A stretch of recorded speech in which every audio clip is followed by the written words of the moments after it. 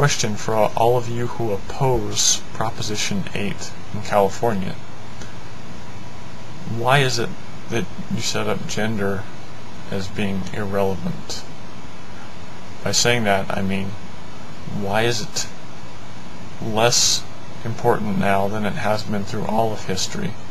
Regardless of how you look at history, if you're coming from a theological or a secular perspective, whether you're atheist, agnostic, theist, however, any way you look at it, gender has been vitally important not only in the biological advancement of humanity, but in our cultural, civil, societal advancement through the ages.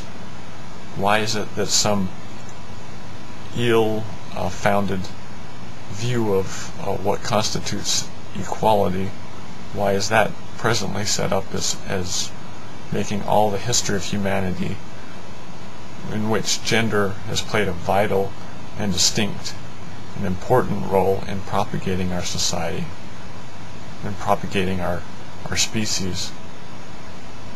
Why is it now that gender is just irrelevant? Why is there no equality for kids? Why doesn't our society promote an equal chance at having a father and a mother?